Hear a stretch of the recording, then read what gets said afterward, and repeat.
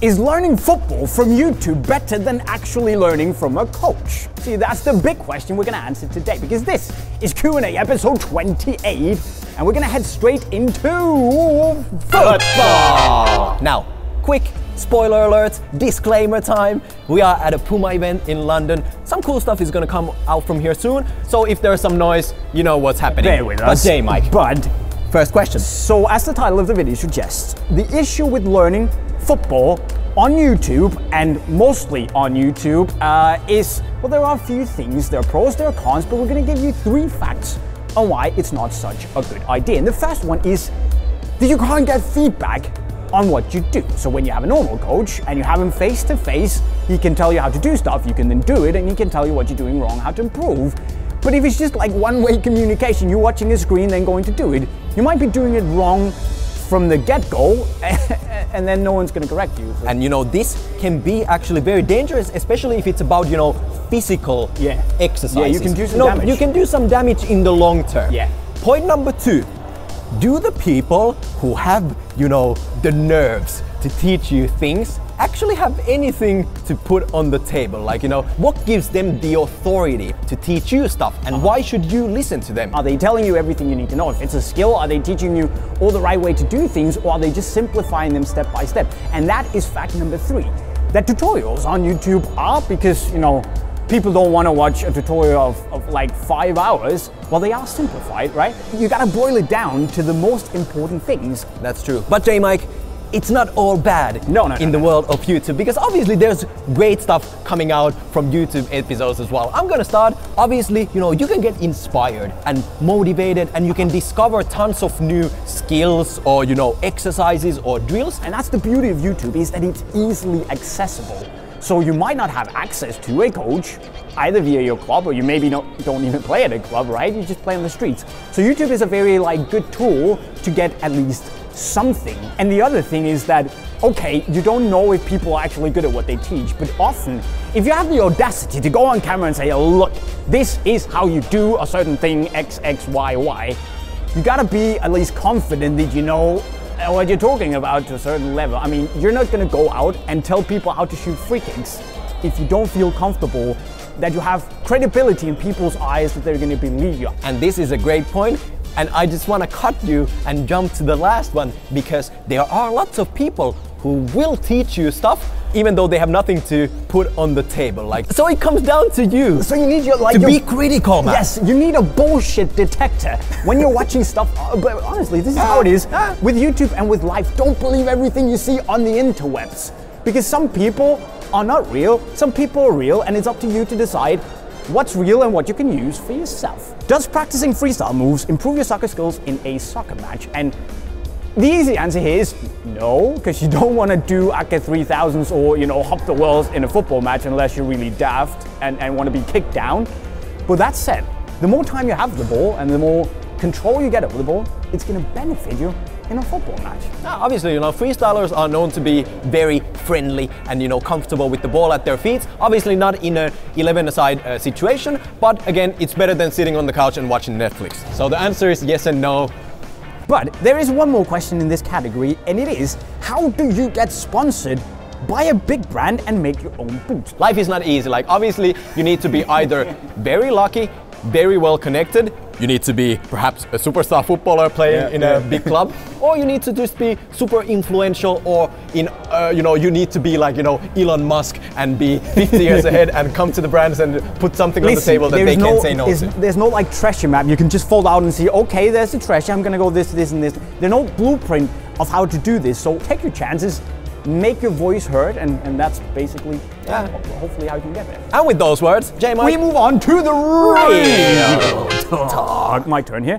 Why did David Beckham say that the best moment of his career was the red card? Listen, the answer here is that obviously the red card situation, for those of you who know, it was a very critical moment in the career of David Beckham. And instead of saying that, you know, the free kick against Greece was the best moment of his career, this was maybe the time when he discovered a lot about himself, a lot about the game. Moment, right? The defining moment of David Beckham, especially, you know, the struggle and the comeback that followed the red card. This is who David Beckham is, right? He took the media and the criticism by the balls, pun intended. And then he said, look, I'm gonna own this. This is who I am. I made a mistake, but I'm gonna come back stronger. And he's now the icon and the legend in English football, and maybe even in football if you can go that far. And just say, look, I don't give a shit. And now people in England, they love him. Next question. Do you really think that doing something superstitious before a match helps? For me, I don't have any superstitious things I need to do. I understand that if you have something and it's important to you, you've convinced yourself in your head that you need to do something, it might help you. But I think that, you know, if you at some point forget to do it or get, you know, restricted from, you know, tying your right laces first, I mean, you're not gonna suck. There's not gonna be some divine intervention and that, you know, a rain cloud is gonna follow you just because you forgot to drink 5 Red Bulls. I think this is a similar question to like saying, you know, does believing in God make you a better person? Who am I to judge your things, if you know what I mean? Yeah. My advice would be try out some different things. Having a routine in general helps. Like, you know, you have a routine of waking up early and going to school. Exactly, but it's all about what you feel. And that kind of leads us into the next question, what drills to do during individual training. I can tell you what I'm gonna focus on, but it's all gonna be based on what you wanna improve as a player. Do you wanna get faster? Then you should focus on doing speed drills. Do you wanna improve as a goalkeeper? Then you shouldn't go with like cones and improve your dribbling. That would be daft, right? And obviously if you wanna become a better player, you need to train hard and try to make your training sessions as game-like as possible, because in the end, nothing else matters than how you perform in real football matches. Start slow until you feel comfortable and then constantly push yourself to up the tempo. And upping the tempo, we're gonna move on to my favorite section of the Dice TM, your favorite World Cup ball. There's only one answer to this question, and that is Team Guys. The Team Guys from 2006. Obviously, a legendary footballer. It's not the, like, from a performance perspective, it's not the best football, but looks-wise, like, it's such an iconic ball. What do you think about the new Nike Phantom Vision Elite? Is it better than the Adidas Predator 18+? I would probably take the Phantom. I don't know about you. Yeah, I would probably take the Predator, but you know, I like the plushness of the, you know, the slightly more dampened sensation. But I understand people who like the Visions. They're comfortable, the upper soft. And the Predator is laceless, man. Yeah, that's true. With that in mind, I would probably take the Visions as well. Yeah. I need my lockdown. But with that said, I would take the other Phantom, the new Venom, over both of them. Why don't other brands like Nike make anti-clog boots? There's a couple of ways to approach this.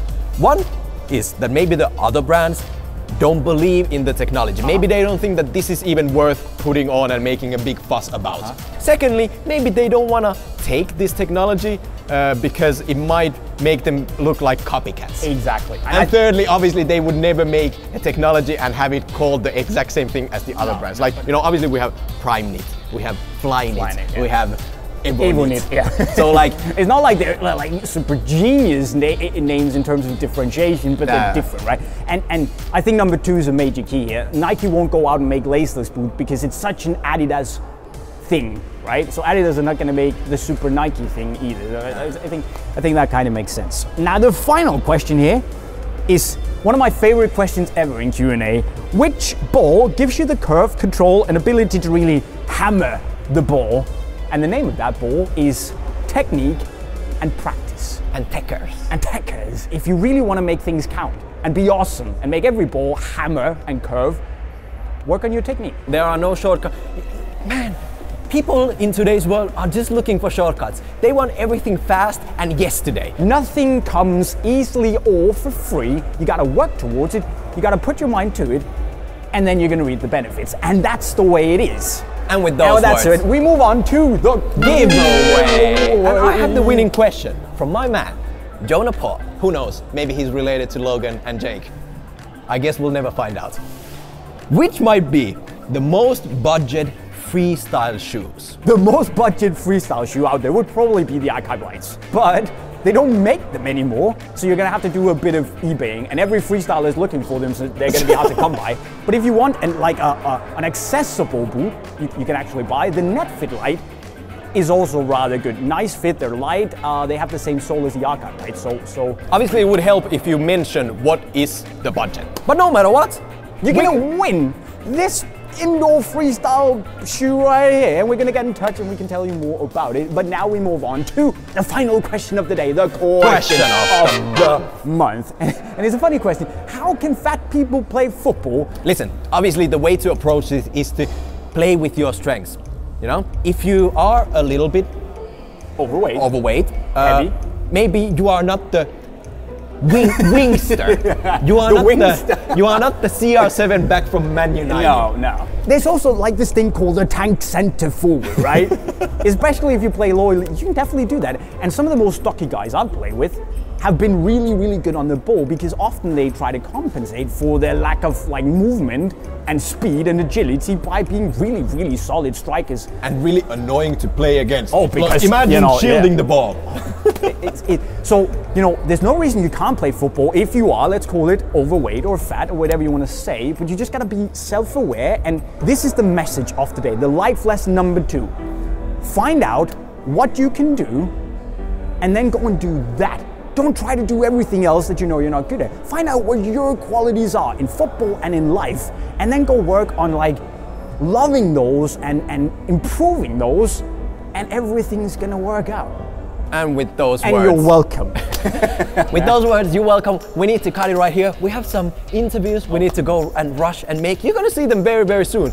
But in the meantime, make sure to leave some more questions down in the comment section below for the next Q&A for next month for Unisport Q&A exactly. episode 29. And once you've done that, go subscribe to our channel by clicking right over there. Also, click the notification bell button to make sure you see all our videos in the future. If you need some good football stuff, you can go buy everything your heart desires from unisportstore.com. And finally, go watch some very cool videos by clicking right down there. With that said, guys, we're signing off. Cheerio.